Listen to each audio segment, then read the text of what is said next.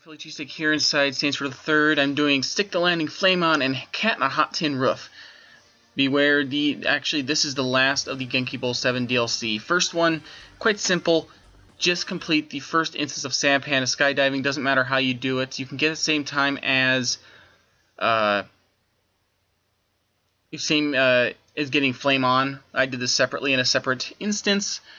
And as you can see, I completely derf it, but I still get the ring, so therefore achievement. Stick the landing. It won't, totally screw you up, so I mean, that's a good thing, right?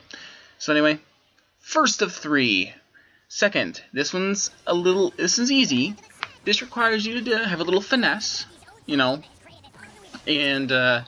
aim at the targets, and back off from the stick a little bit when you're getting a little too high. Now, nice thing is they don't force you to go all the way through it. They're not making you a Superman 64 this. And as you see, I completely derfed that one, but I'm able to come back, hit that balloon, and yet keep going. And I stop there anyway, and make sure I absolutely get it. So I mean, that's nice. Yes, I did make a Superman 64 reference, whatever. But anyway, ignore the mascots. Just go for the rings on this one, because we're going to do it again for the mascots in just a bit. Now, once you get to the final one, which you should be in just a moment here, the only reason I haven't done this at like 4 times speed like I normally do when there's these longer videos is just because, well, it makes sense. Anyway, Flame On. You don't have to get everything. Just focus on the rings first. Get the other ones later. Okay.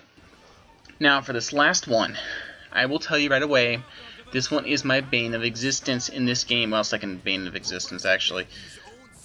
Well, for guide-wise, this was a pain in the ass. Now, don't even bother for the rings. Go for the tallest building first and work your way down. This one, I believe I had to restart like 5 or 6 times. This one specific spot. I'll tell you that right now. Now, note I have it normal motion for the flying, but yet have the fast motion on the slicing because there's a set amount on each one. And once you get each area cleared, it'll say top of cool and super ethical, which means you're good. If it says top of cool, you're in the green. However, if it says anything different, you're screwed. So anyway, in this instance, there are some nice thing is with this though, they do have a nice little saving feature for this. As in, if you miss someone, all 3, 2, 1, get the hell out of there, hit a balloon, come back up there, and take care of whoever you missed. Even if it says clear for landing, just take care of whoever's left. Continue to the next area. Remember, hit them from in elevation wise. So remember, the white balloons in this case, you shouldn't have to care about them at all. Remember, you're just doing this until you get the achievement, and then after that you can just quit the activity, or you can complete it and get the cash. So anyway, I do derf this one really bad. Yeah. However, you can still get up there. Fret not, and you do not have to restart. Just jump over here onto this tiger one, and it'll reset the clock. And you can get back up here, just don't derf it again. And then have fun. Kill all the mascots. And I wish I had one of the Adobe Suite programs to do that. And remember, and also note, if they do jump out of the cannon, it still counts as your kill. So that's nice. Even if you don't kill all of them yourself. Anyway, go on to the next area here.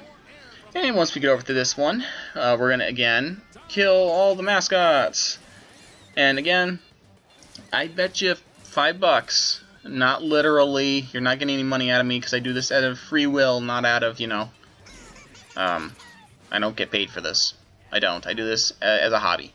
Anyway, though, I bet you $5 that you will have to redo this like 6, 7, 8 times if you don't get it right. There's a rhythm to it.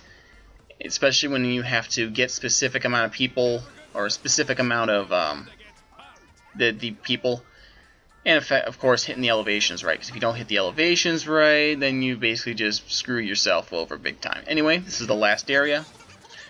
We're going to get the last of the mascots. This one tends to be the second most difficult because it's divider here, and if they manage to jump over like that, or like this guy right here, and I completely derfed that guy like, what, 3 times? And this, I don't know why that tends to be the hardest one. So anyway, there you go. Cat in a Hot Tin Roof. That one, I'll tell you right away, in this DLC, this one's the hardest. So anyway, thank you guys for watching. If this helped you, hit like. If you want to see more, hit subscribe.